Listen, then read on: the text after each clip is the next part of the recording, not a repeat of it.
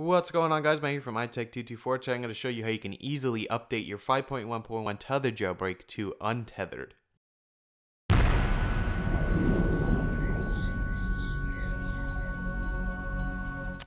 So today the 5.1.1 untethered jailbreak was released, and for all you people who were on 5.1.1 tethered jailbreak, instead of restoring your device and re-jailbreaking, all you have to do is go into Cydia and install a package and you are done and you are untethered. So what you want to do is go ahead and type in Racoon into the search bar. It's the only one that's going to pop up, and once you get there, you're going to want to go ahead and just install it. So I am jailbroken through the 5.1.1 untethered jailbreak, so it's already installed. But once you're there, you just go ahead and install it like normal. It's going to reboot your device and then you're going to be untethered. So it's that simple. All you have to do is install this package and then you're done.